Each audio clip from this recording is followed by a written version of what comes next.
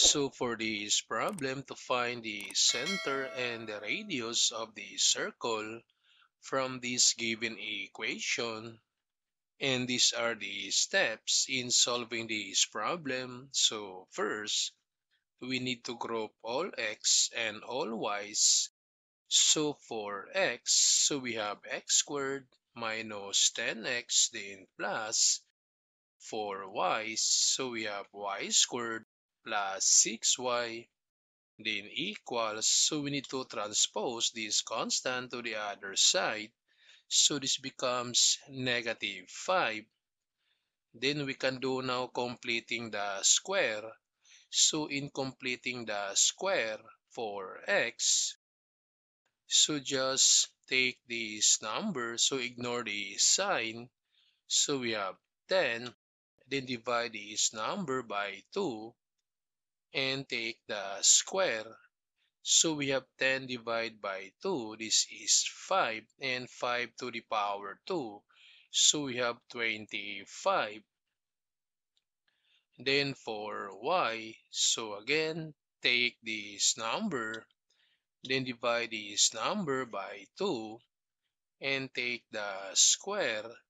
So we have 6 divided by 2, so this is 3, and 3 to the power 2, so we have 9. Then we need to add these two numbers to this equation. So we have x squared minus 10x, then plus 4x, so plus 25 for x, then for y. So we have y squared plus 6y, then plus 4y, so plus 9 for y, then equals, so we have this negative 5, so bring down negative 5.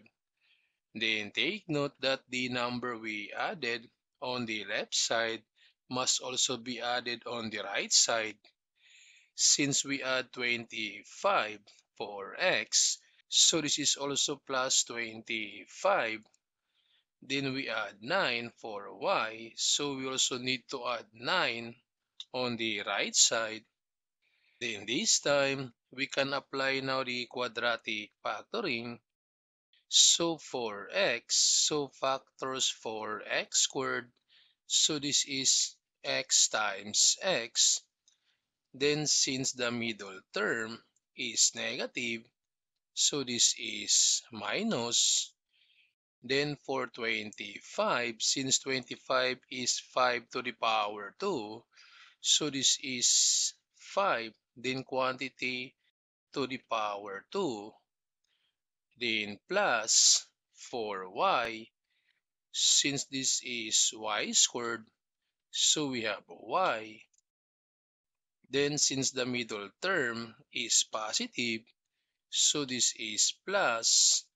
Then for 9, since 9 is equal to 3 to the power 2, so we have 3, then quantity to the power 2. Then equals, so we need to simplify this right side. So this is negative 5 plus 25. So we have 20 or positive 20 and positive 20 plus 9, and that's positive 29. So we have now our standard equation. Then from the standard equation, so we can find now the center, that's h and k, and the radius, that's r. So from this standard equation, so this is h, then we have k, and this is r squared. So to find now the center, so we have h and k.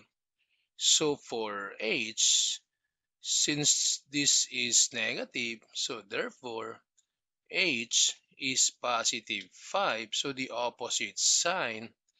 Then for k, since this is positive, so therefore k is negative 3, so the center is 5 and negative 3. Then to find the radius, so for the radius, we need to equate these two. So we have r squared equals 29.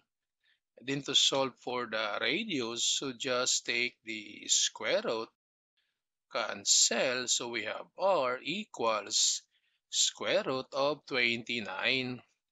So these are now the center and the radius of this circle.